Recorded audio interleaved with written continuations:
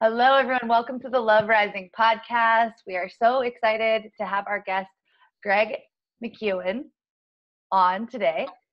And I'm just going to read his bio because it really speaks to who we're talking to and all the awesome things that he's done. So he's originally from London, England, and is the author of the New York Times bestseller, Essentialism, The Disciplined Pursuit of Less, and the founder of McKeown Incorporated, a company with a mission to teach essentialism to millions of people around the world. Their clients include Adobe, Apple, Airbnb, Cisco, Google, Facebook, Pixar, Salesforce, and more like that, Yahoo.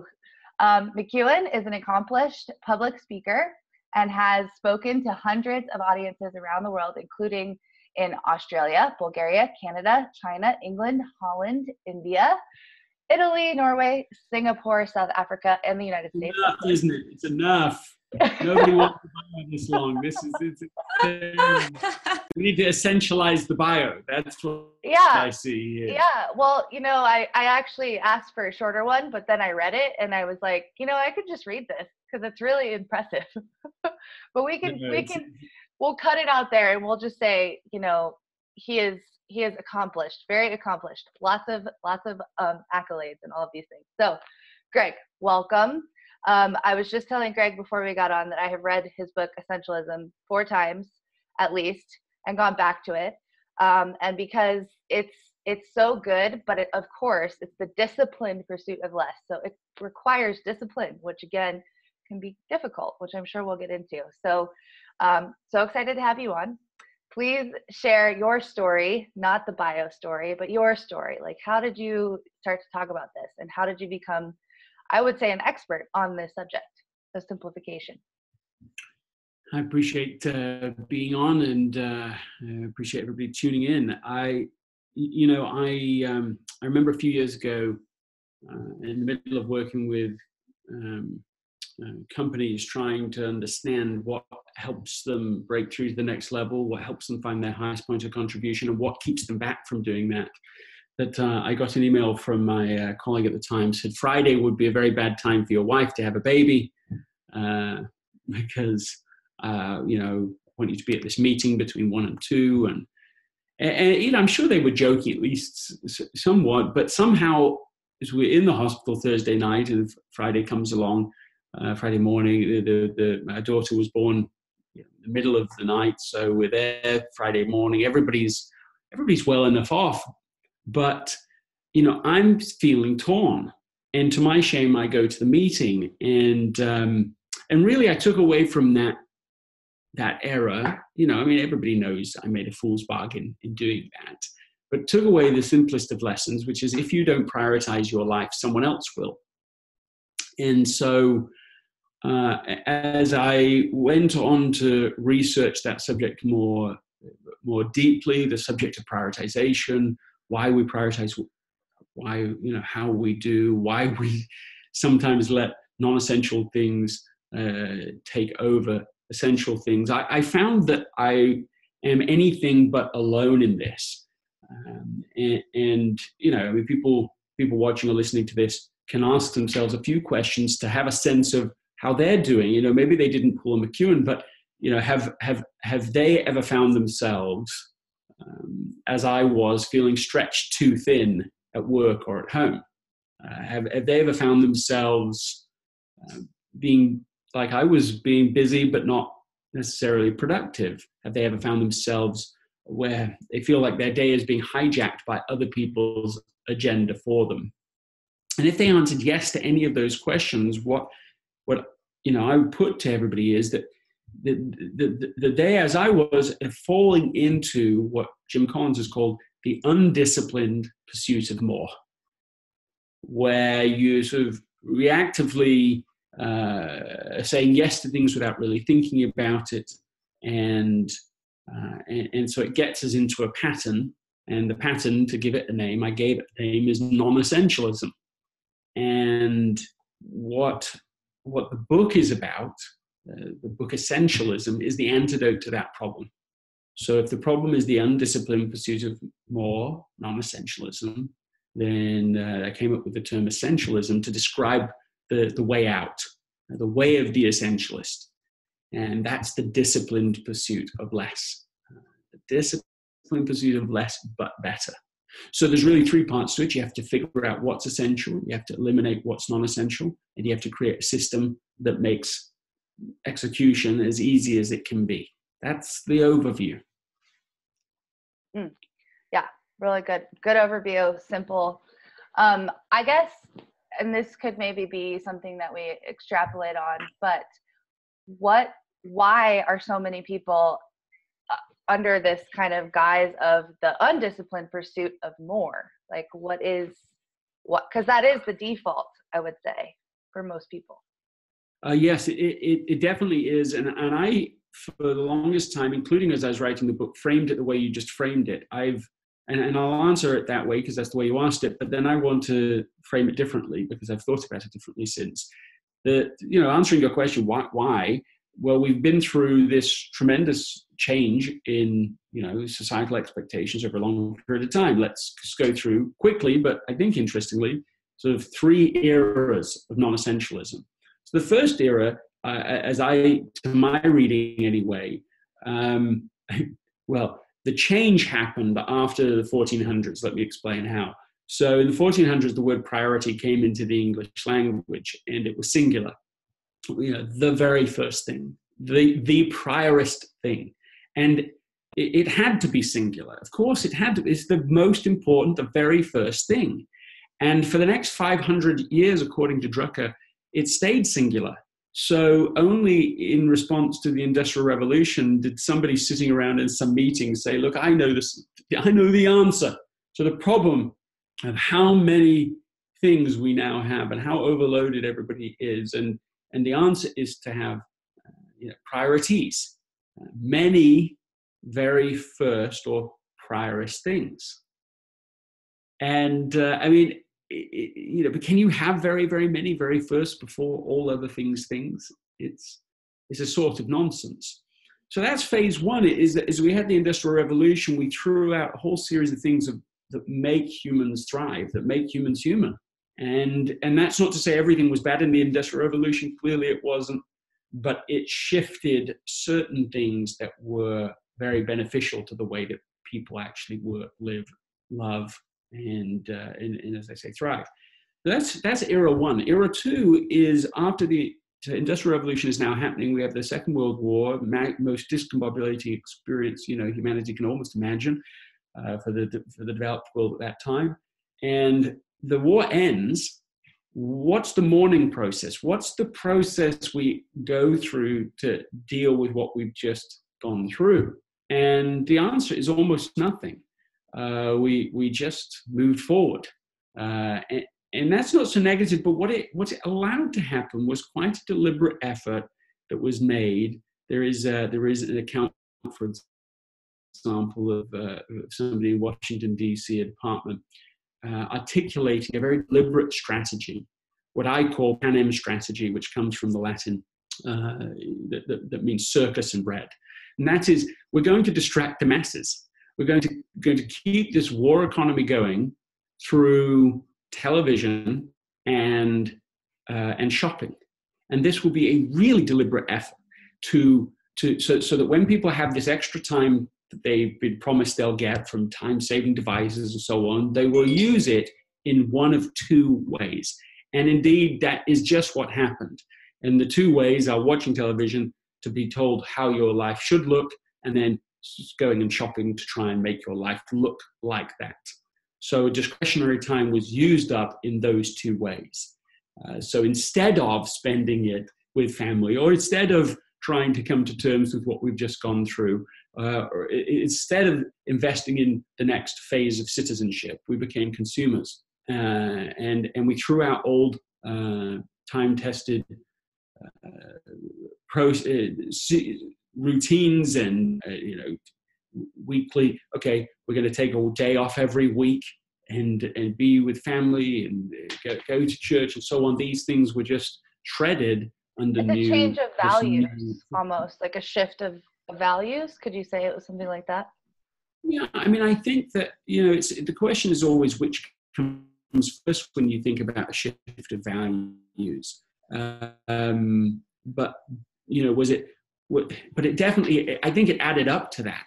I think it added up to, it was a change in routine. It was a change in the system, and the system informed behavior. And so in all practical terms, the values changed. But even where I think people weren't saying, my values are different, their routinized values were changed. And that's, I think, how values do change most quickly. It's not that people suddenly say, well, I think work is more important than family. It's not that people say that. It's not that they say, I think that shopping is more important than creating space to think and ponder and meditate and pray and so on. It's not like that at first. The behavior shifts, and the behavior informs yourself as to, okay, well, I guess this is what I value. This is how I should live now. Anyway, I'm going deeper than I meant to go, but this was for era 2. And all of that sets us up for the era we all have experienced and are witness to, which is the last 10 years, where we've gone from being connected to hyper-connected.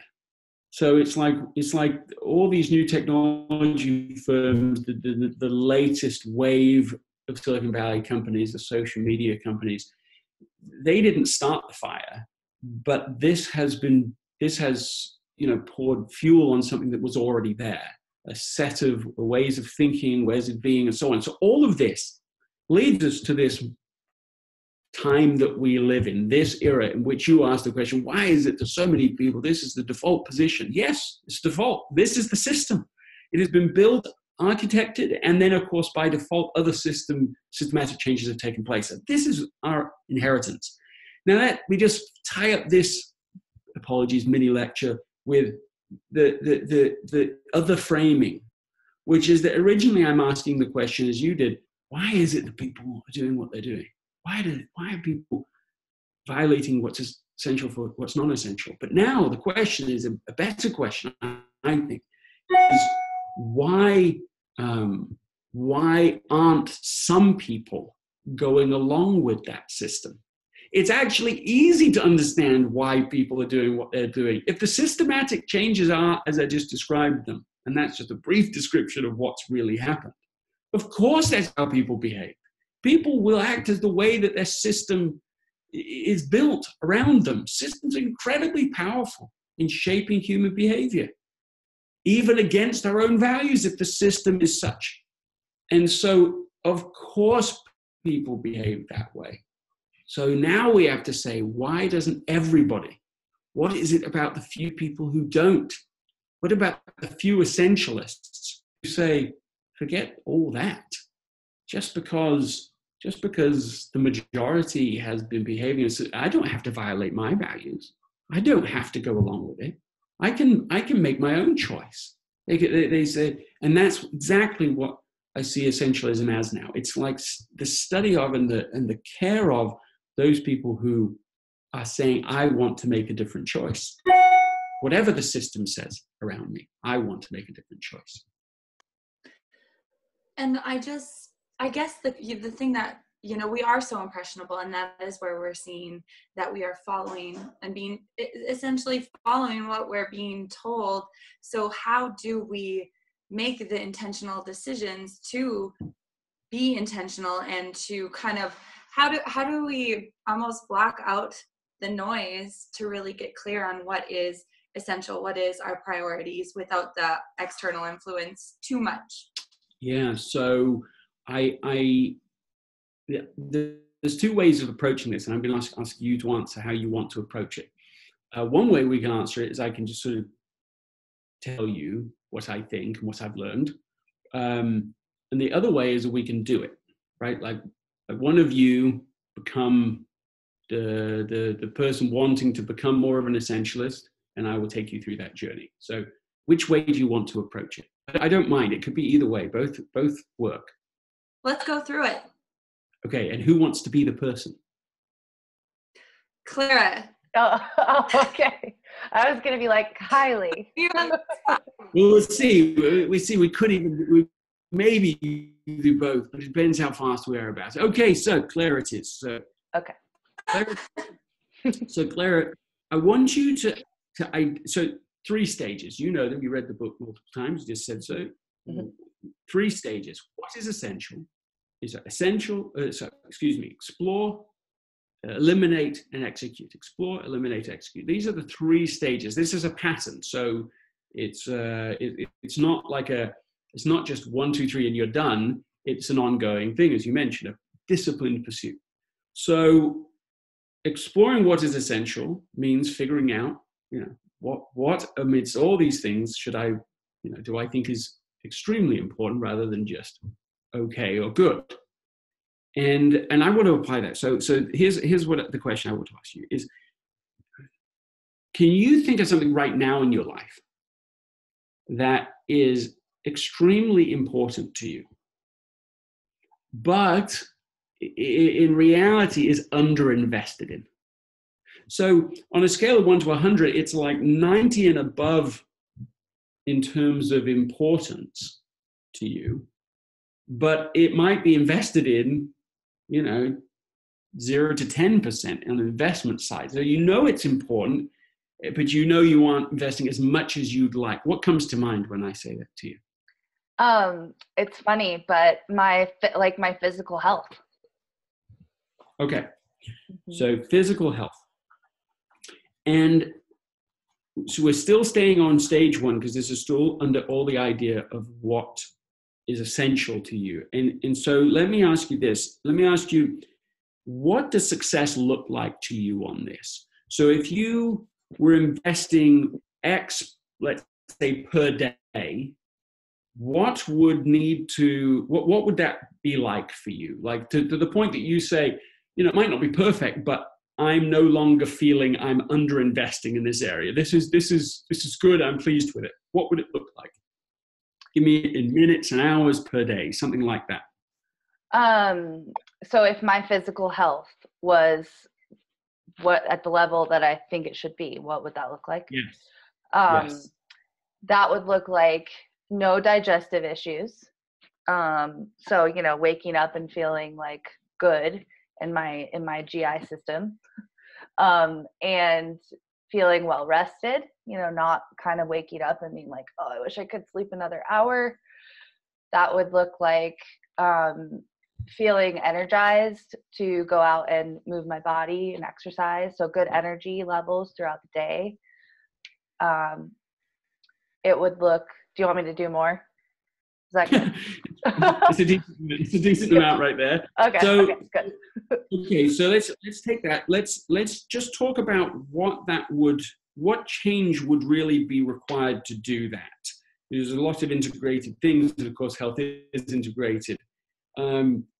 So it's well rested, it's energized. I mean, what's your sleep level right now?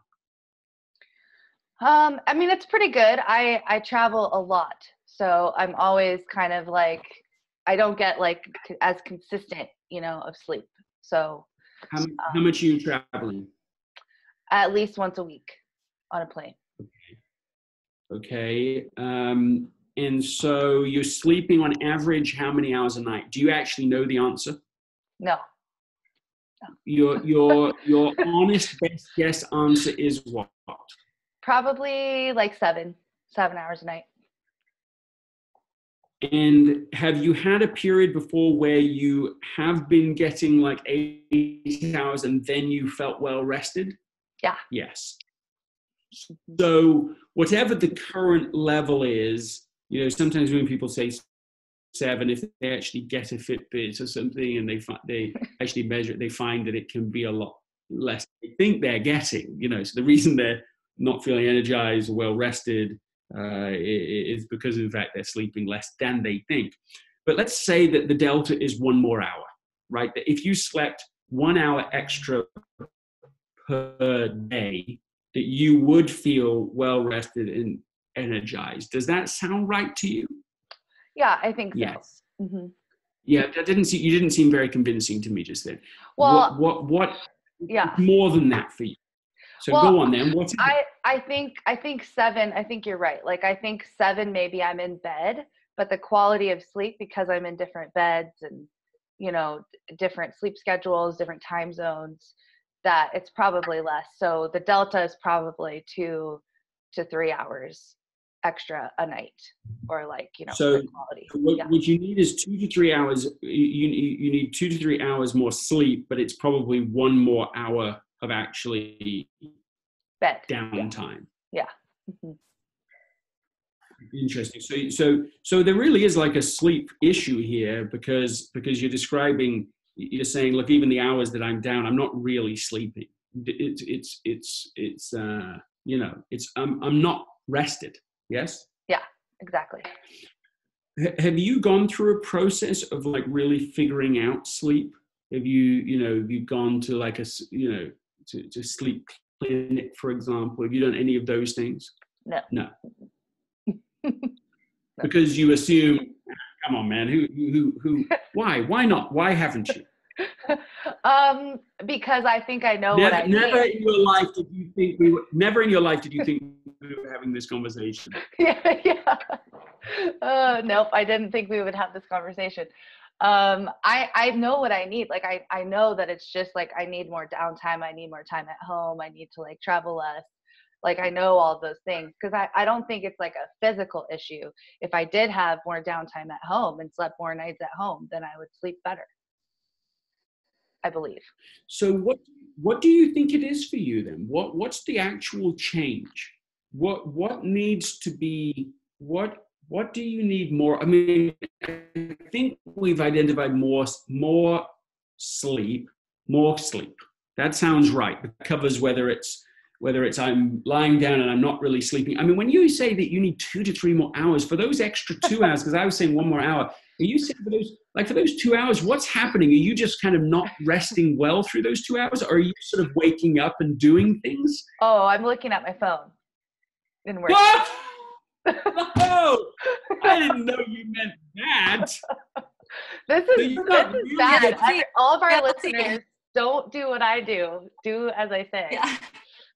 Don't worry though, because so many of them already are. Don't worry. Don't worry about being involved with this, because it's so many people doing this. Are you kidding me? I did a segment for the Steve Harvey show. I went to somebody from the audience went to their house, and I was asking where they put their phone, and she said, "Yeah, under my pillow." Under my pillow.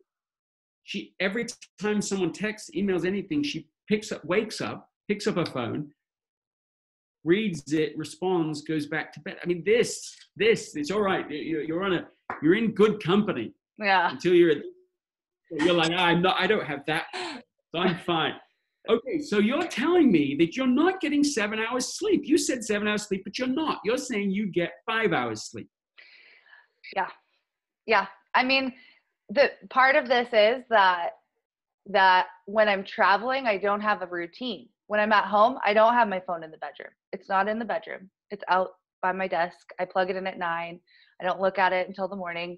I do have really good habits at home where I have all of my things controlled and the routine, and my husband's there. So like, I don't want to have my phone in the bed. But when I'm at home, when I'm traveling and I'm traveling so much, I'm like distracting myself, and I'm in different beds, and I'm trying to, so. Yes. Yeah. So I totally understand this. I travel too, and quite a bit. The only tiny distinction I want to make there from something you said I don't have a routine, and I know just what you meant when you said that. You meant I haven't chosen a deliberate routine myself, but you do have a routine. You just don't have the routine you have deliberately and thoughtfully selected. And so, when you travel, you probably have quite a consistent routine of checking your phone, of being on the phone, of distracting yourself, because there's nobody there. It doesn't affect anybody else. It's easy to justify. It's sort of fun. This is it. So you are making a trade-off right now, right? You're making a trade-off between your physical health, sleep. I'm writing these down, so I have this here, and of course, what you're gaining is this phone time, right? This is, you can correct me if I'm wrong, this is a combination of being, yes, you're checking email, you're doing email stuff, which is sort of semi-productive, but you're also on your, other app of choice, distraction apps of choice, which include Netflix, Instagram. No, go on. Yeah. Instagram is probably Instagram, Facebook. More than Netflix. More than Netflix, for sure. Instagram. What else? This sort of extra 2 hours of surfing and swiping and so on. What's in that 2 hours? Lots of texting too. I do get, and I actually just got this app Screen Time to start to like measure where I'm spending my time. Yeah. And texting is like huge. Amazing. Yeah. As soon as we put texting on phones, right? We shouldn't call them phones anymore, right? We don't use them as phones. Yeah.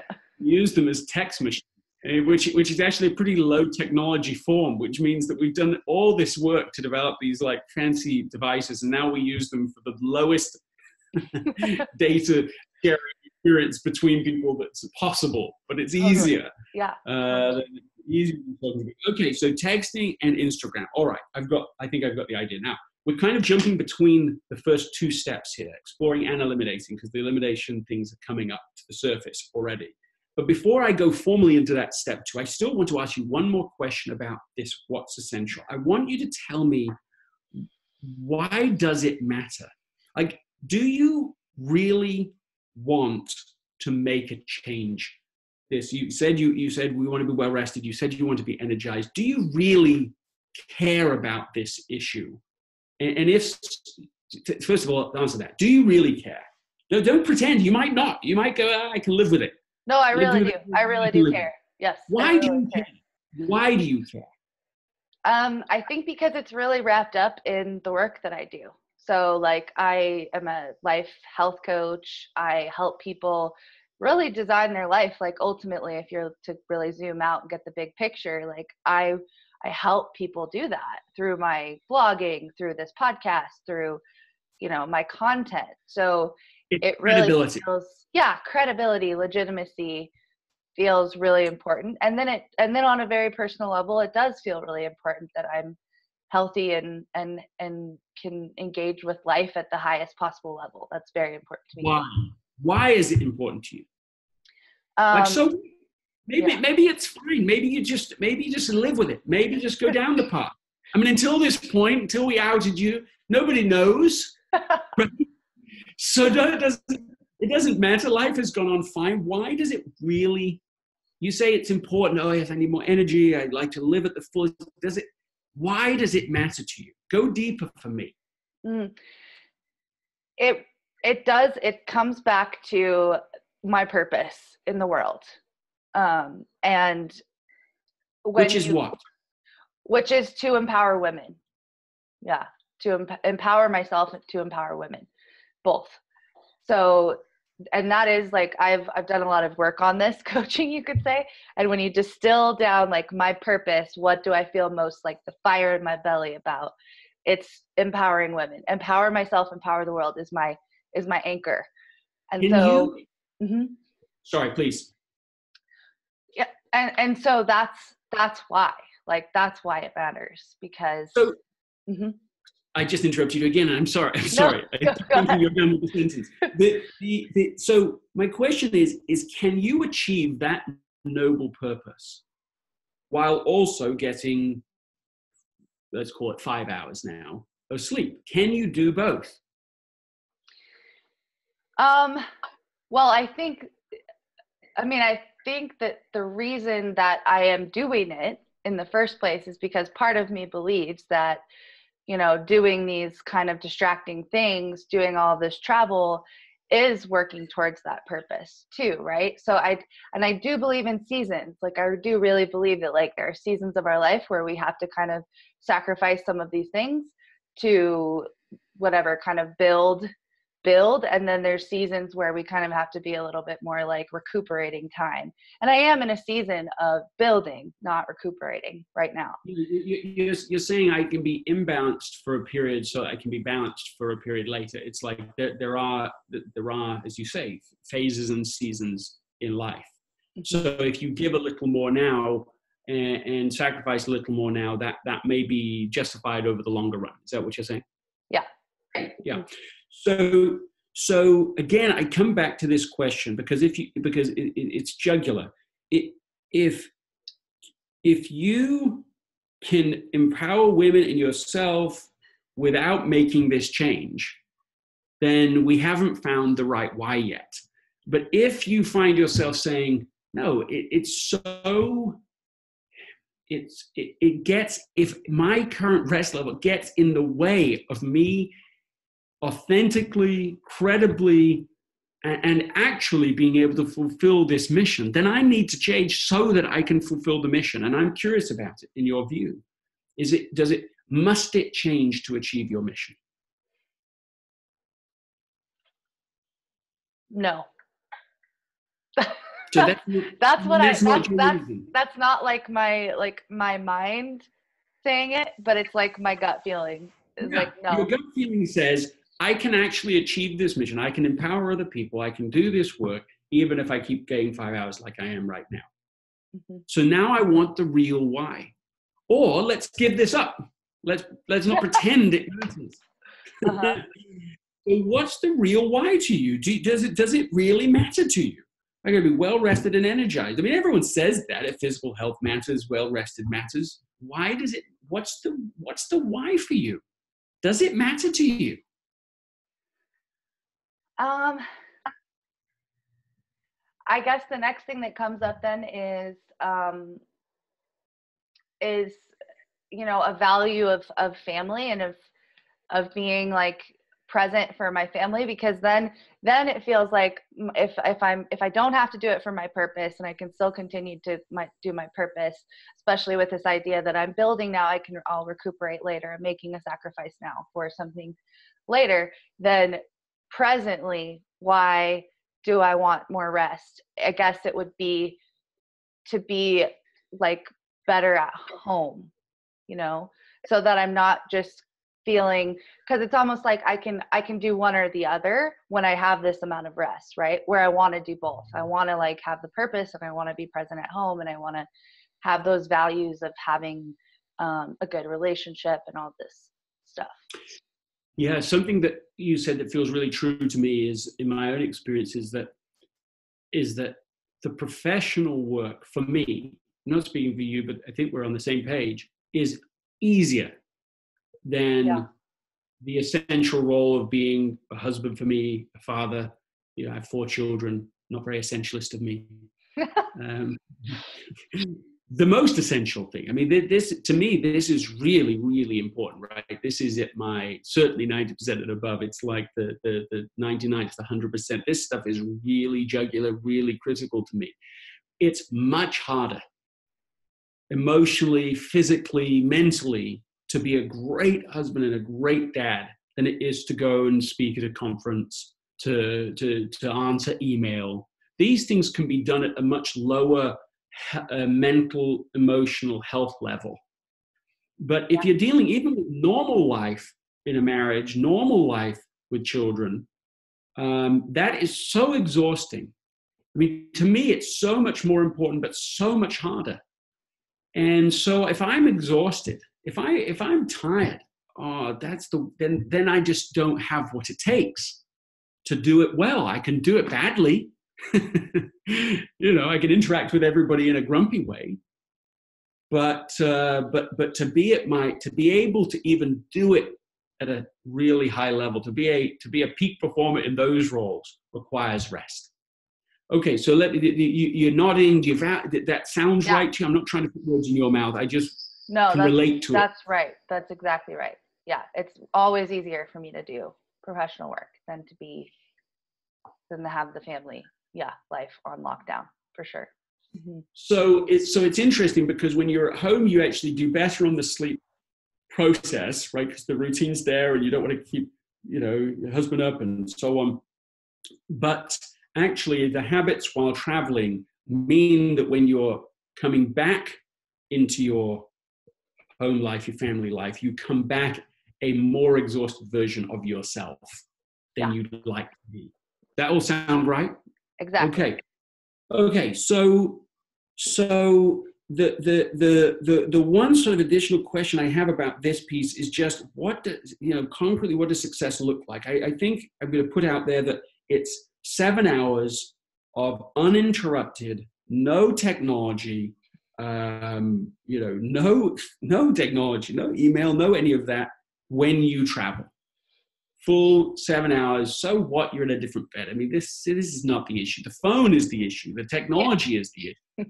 I mean, the beds. I mean, if the beds are that bad, you just get to stay at different hotels. But I bet you're staying in perfectly great hotels. That's not really the issue. There's no accountability. The system isn't built. The system's not built. And so I think that seems to me to be the change that is required. Do you want to make that change? Yes or no? Yes. Okay, that has to be the right answer right now, doesn't it? Okay, and the trade-off. So now we're moving to step 2, even though we won't spend very long on step 2 because we've already done most of the work here. Step 2 is, what do you give up? So it's eliminating something that is non-essential. That is something that's 0 to 10% important or not important, but is over-invested in. So you might be investing at the 90% level, but it's only a 10% important, item. Mm-hmm. You already identified Instagram, you identified texting. I mean, some texting is valuable. I understand that too, but not hours and hours of it. Not after 9. Not after 9. Come on. Yeah. My judgment after 9 is absurdly low. Yeah. Honestly. Mine too. Yeah. It is the only time I'm interested in watching Netflix or catching up on news from England, and I like news, and I like watching Prime Minister's questions, stuff like this sort of thing. It somehow after 9 o'clock at night, that stuff seems reasonably important. I think that's really what I ought to be doing right now. By the next morning, I look at the same things. They'll maybe still be open on my desktop, and I think that is just complete junk. There's no need to spend 1 second on that. And I think those are relatively, innocent activities. I think people can get pulled into real junk late at night. So, okay. So we've identified these things. Now what we need is the third step, which is a system, a routine, a system that is built to make the change you've just identified, the trade-off you've just identified, as effortless as possible. You see, what we don't want is a system that only works when you are highly motivated, highly disciplined, highly energized in the morning, when we've just had this conversation. That system, any system can work under those environments because you're going to make it so. What we need is a system when you're traveling, tired, a bit burned out, no one's there, you don't really have any discipline left for the day. The system needs to work then as well. So what can we do to build such a system? Well, first thing, we need a reward. Okay. Fun reward. Everyday reward. When you're traveling, every time you make this trade-off, that is, every time you shut down all technology at 9 o'clock and don't open any of it back up until you've slept fully 7 hours, you get an instant reward. I don't know what it is. It doesn't have to be big. But it's got to be concrete and fun. Just frivolous is fine. Anything come to mind for you? Well, instant. So. Yeah, maybe. Doesn't have to be, but it's better if it's instant. I don't know. Yeah, nothing comes to mind that could be instant. What's not instant for you? What's fun that comes to mind for you?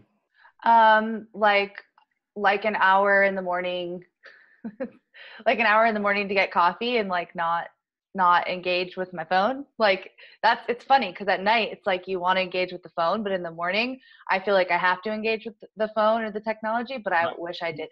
You want to break from it. Because in the morning you feel enough restored that perspective is restored. That stuff's a complete waste of time. This stuff really matters. Okay, well maybe you could do that. That can be built into your routine. You get 1 hour to go sit in a coffee shop with a book, with your whatever drink of choice and relax there for 1 hour. Mm-hmm. You can build that in. Most hotels have a place that you can go to do that. And if they don't, it's not very far to be able to walk to a place or do something. So that's your reward. Good. We have a reward. Okay. Now we need the takeaway. This is where it gets real. We need the, every time you travel and you don't, every time you check your phone after 9 p.m., you don't get full 7 hours.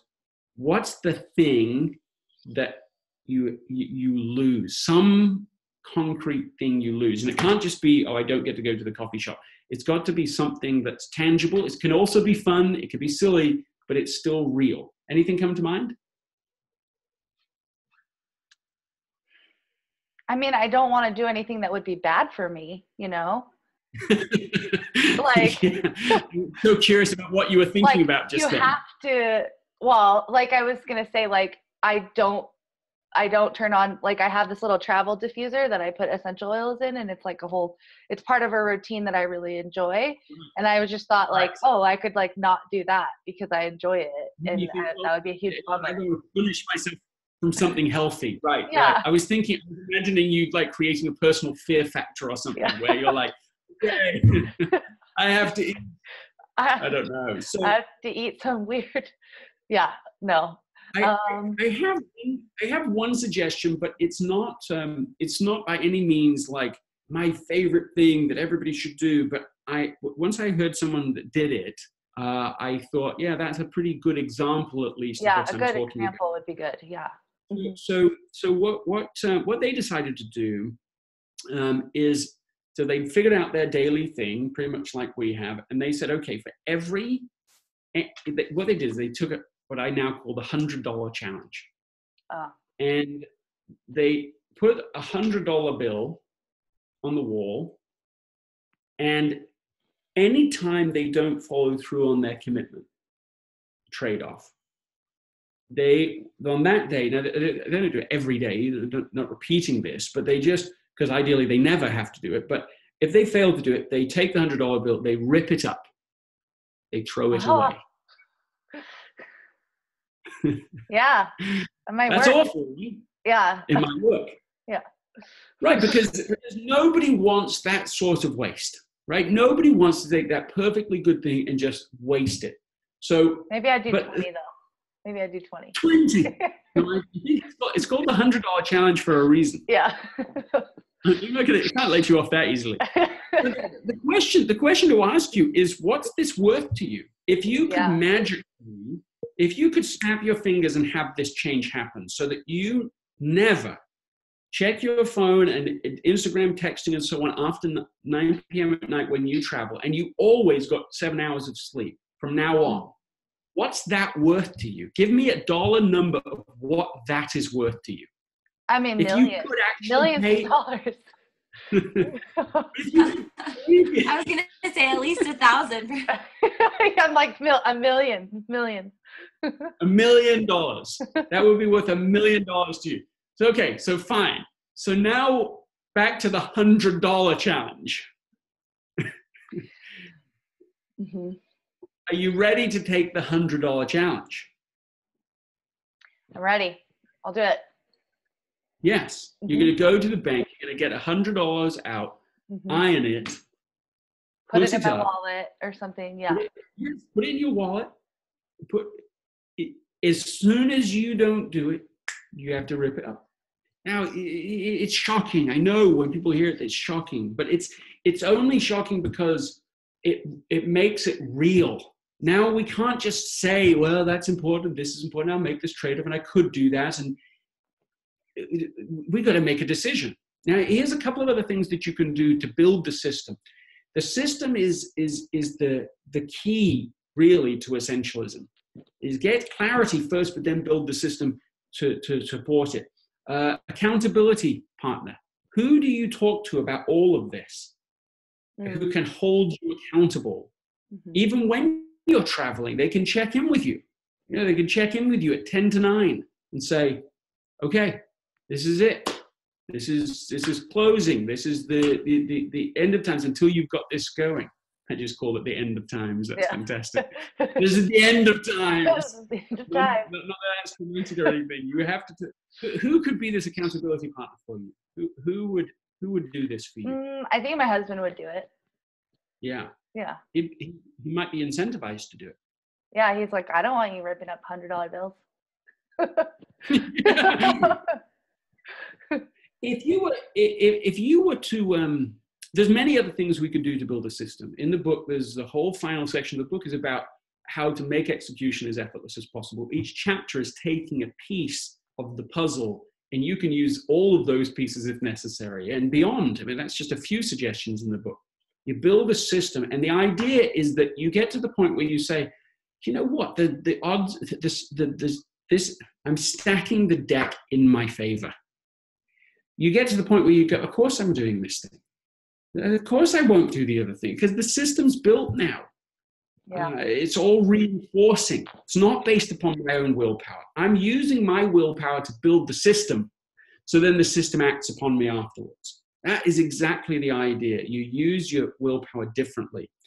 Okay, so now just one more piece to this. You mentioned the accountability partner. You mentioned talking to your husband. Now, let's suppose that you were to call your husband right now. Mm-hmm. And you were to explain to him what we just done. Mm-hmm. Could you just pretend I'm your husband for a second? No, that's weird, but explain to me what just happened and get me to be involved. Okay. So I just had this podcast recording with Greg, and it did not go as I was planning, but but I got a lot of information on myself. And one of the things I realized was that for me to be the best me at home, I have to put a little bit more, I have to create a system that incentivizes me to change some habits when I'm traveling. And one of those habits is to get more sleep when I'm traveling, so that when I come home, I can be nicer to you. Right? I'm selling it to you, right? So one of the things I need to do is to find an accountability partner to make sure that I don't get on technology after 9 p.m. And then I always get 7 hours of sleep. Would you be willing to check in with me once in a while, not planned times, to see how that's going when I'm gone? Okay. Yes, I would be willing to do that. Great. It was fantastic. Great job. There's one little thing I want to just emphasize here for you, but of course, everything we've just gone through is not really for you, excuse me. It's for everybody that is listening and watching, is that they're all dealing with their own trade-offs that need to be made. They're all dealing with what's essential, being at the, being overrun by some non-essentials in their life. So it really is for everybody that you've gone through this process. Now, here's something that I want to emphasize for you and everybody, is when you explain to somebody, this is what's essential, this is the trade-off I want to make, this is how I need your help. The thing that everybody misses, and they miss it even though we just made, I don't know, probably almost 10 minutes of our process was emphasizing it and doing it. They never mention it when they come to actually involve the next person. It's like literally 100% of the time I've done this with people, they never do it, which is just a curious factor to me. And the thing that's missing is why this matters to me. It's just not in there. You know, I mean, you mentioned, yes, you know, I can be nicer to you. And I guess that was there, but deeper.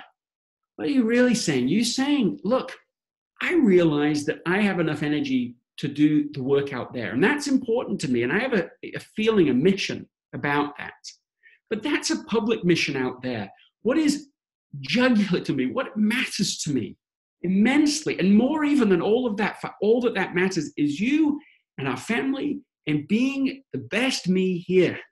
And I really want to make a change, because I can see that even though things are good, I want them to be great so that I can fulfill this deep, essential mission in my life.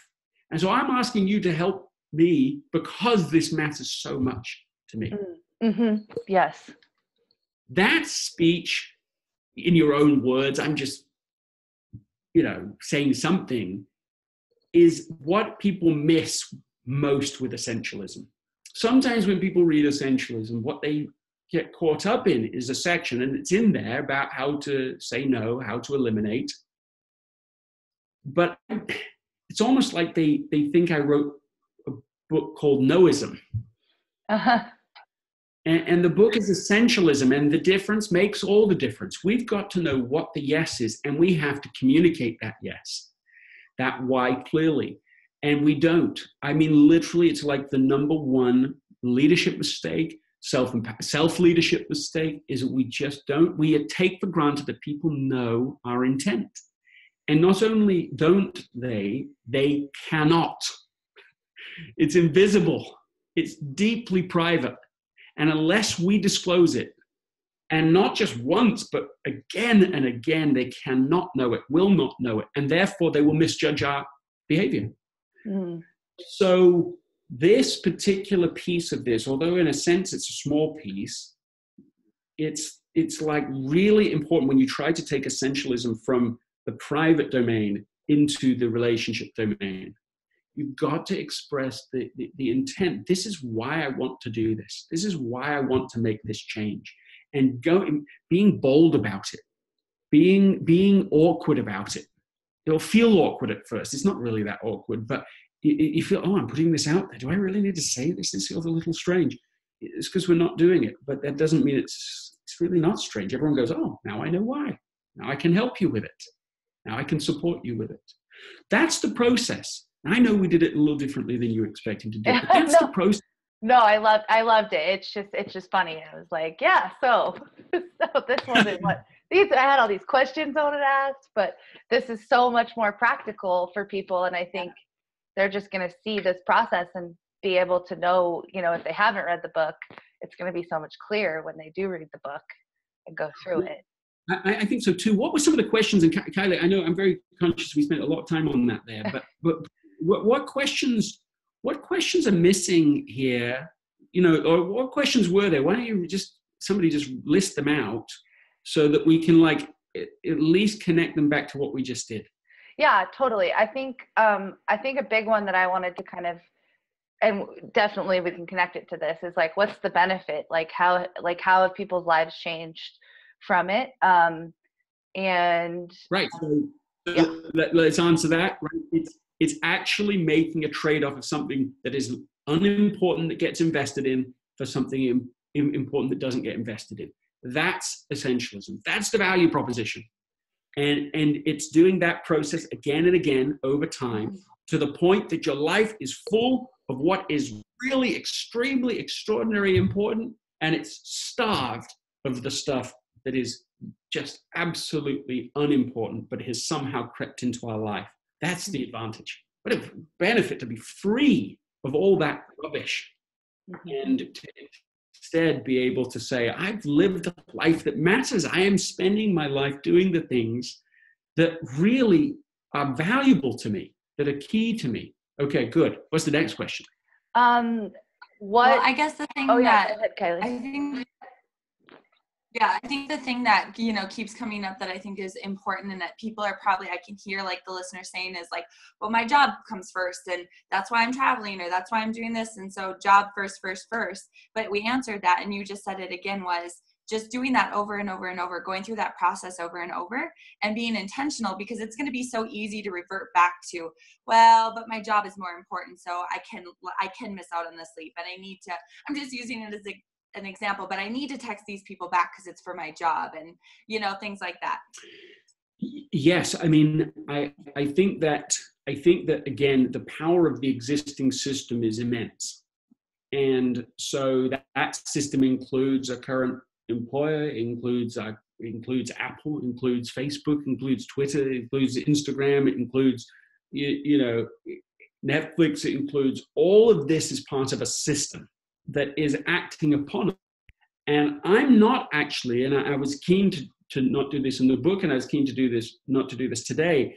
I have in no way said to you or to the reader, this is what you should value most. Mm-hmm. That is private, and that is ongoing journey. so but what I find is that there is quite a deep instinct, that sort of gut level, conscience level, voice level of what things matter more than others. Mm-hmm. And so the problem isn't even clarity. It's just that the other system is acting on us louder, faster, in our face. And so as we're doing it, we feel at odds. There is something unnerving, uncomfortable about texting in the middle of the, late at night, being in social media when really you should be sleeping. There's a feeling of not being aligned. At least that happens to me, and I think it happens to other people. And so what I'm encouraging people to do is look at them and not be compulsive, but conscious in the choices. I am choosing this. I'm going to choose to do this. Including if you say, "Oh, I'm going to watch this movie," fine. Watch the movie about it. Don't do it compulsively without recognizing that you're doing it. Anyway, that's a thought on that. Yeah, I think it just comes back to being intentional with every choice and practicing being intentional. And I think as, especially as women who listen to this podcast, it's very easy to want to take care of everybody and take care of all the things and not being intentional about saying what is essentially the most important that's right here, right now. And I would assume a lot is family and those types of things. It's easy to want to take care of even like the school board and this and that. And so being more intentional is a practice. And we've talked about that before, but it's difficult. Yes. And let's just build on it just one moment. Let me just let me be clear about something. I mean, each of you and each of the women listening to this and watching this have so much essential value in and of yourselves that I mean, my own worldview is that, and nobody has to subscribe to this view. I'm just sharing mine. But are literally daughters of God. I mean, that's who you are. So it is an outrageous thing for society to have created a norm where that women should not recognize that or treat themselves that way. It's not just for family. It's like this is if I have like, there's not many things I value very much stuff in my life, but if I have something that I want to last forever, I have a watch that my wife gave me when we were married, and my son definitely wants that. I don't know if he wants me to die early to get it, but I think it's like, it's on his mind to have that watch, as I've told him he'll have it. I want to protect that watch because it matters to me. I want it to last for a long time. It's really precious, far beyond the value of the watch itself. So for the women listening to this,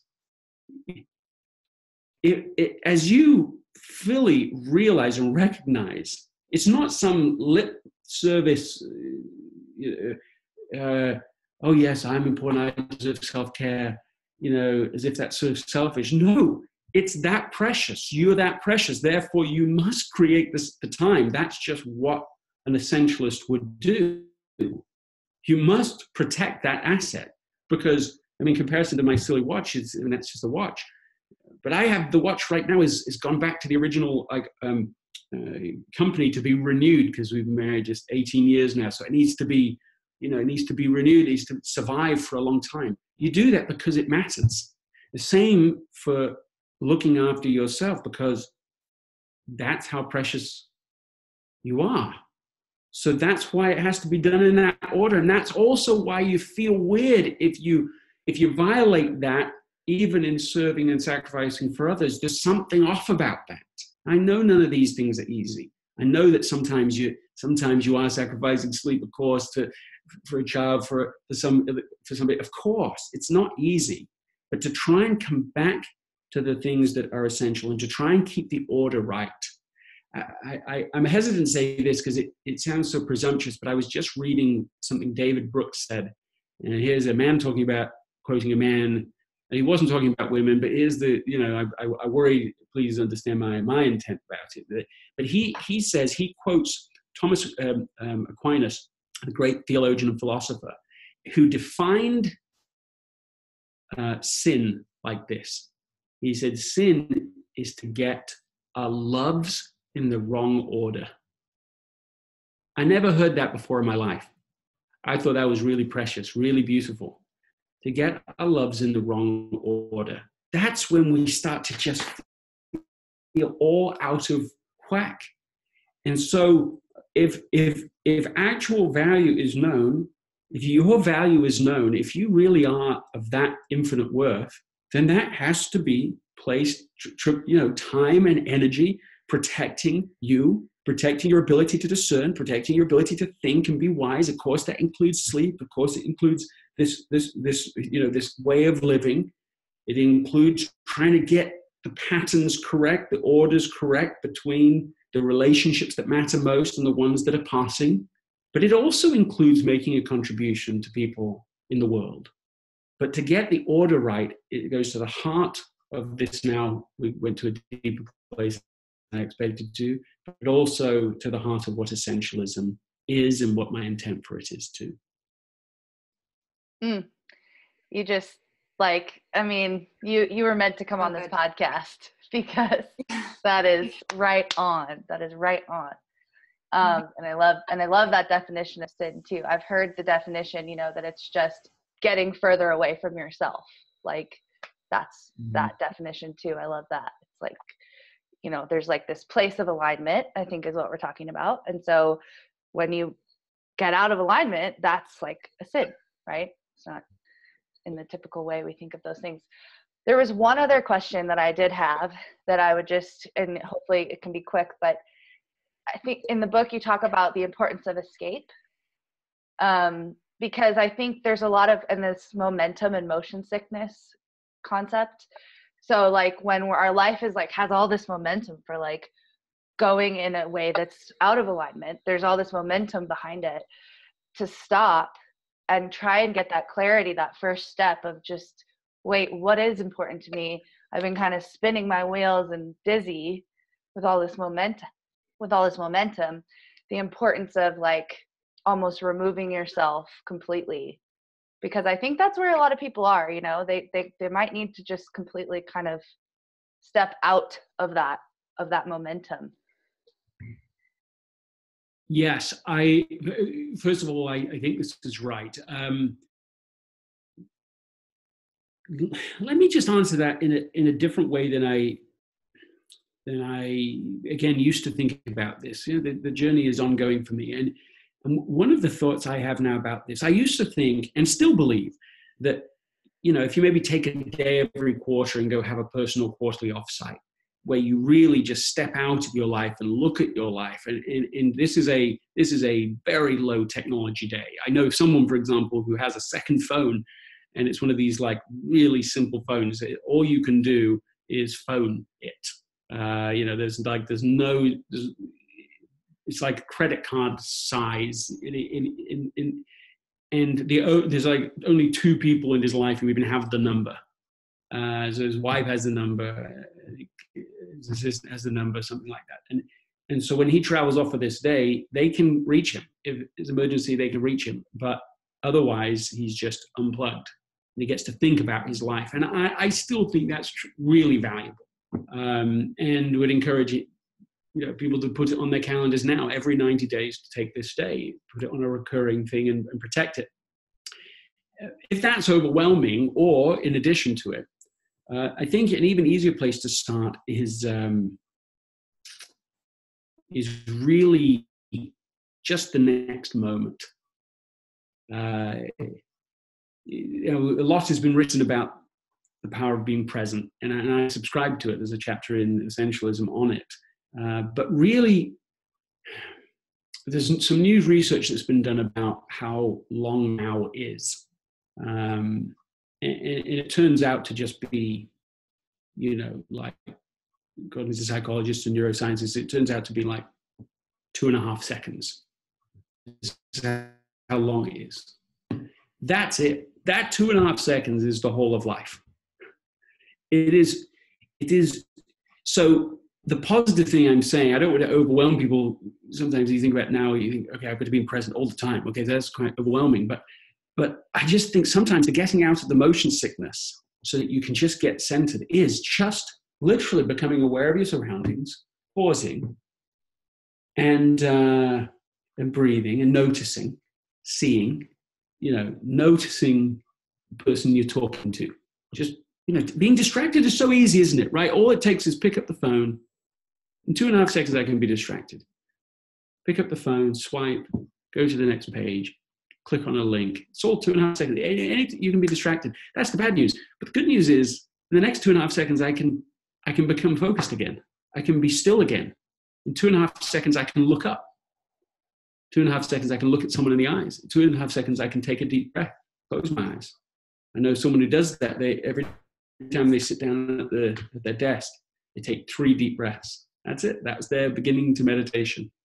Just 3 deep breaths to be here. 2.5 seconds, I can look up and smile. 2.5 seconds, I can say, I'm sorry. 2.5 seconds, I can say, let's start again. I can say, I love you. These tiny increments. And so sometimes I understand it better that it's less about this, how much time you take out. It's this time, this moment, and just being in it. And of course we won't be in it all the time. Of course we won't. But as soon as we remember that we're out, it's almost like that is the beginning of essentialism. We go, oh, I'm not in essentialism right now. I'm just feeling crazy. That's the beginning. And you go, okay, then I'll be present for the next 2.5 seconds. And then you're as good as anybody else. It's doing as well as anyone could be doing, doing as well as you could be doing. Because right now you get to be here. You pause and you say, okay, what's the most important thing for me to do next? And that's it. That's what happens next matters most. I just got so many chills during that. Yeah. I appreciate you saying that. Thank you. Yeah, it's so right. It's like we can, because that is something that has really helped me from the book is like those 90-day check-ins. I call them like CEO day. It's like the CEO day, like CEO of my company. I need to go and like remember what I'm doing. And right. but real life is just coming into the present moment. We have all of our powers right here. The wind on our cheek, the breath in our lungs, the temperature of the room, the smells that are coming around, like that is power right there. And that's where we get to decide. Each moment is a chance to start again. They say that's like our quote, but so true. So true. Oh, well, thank you so much, Greg. Good note to wrap. Yeah. It's been my pleasure. This was amazing. It was such an honor. Thank you, Clara. Thank you, Greg. Kylee. It's been my pleasure.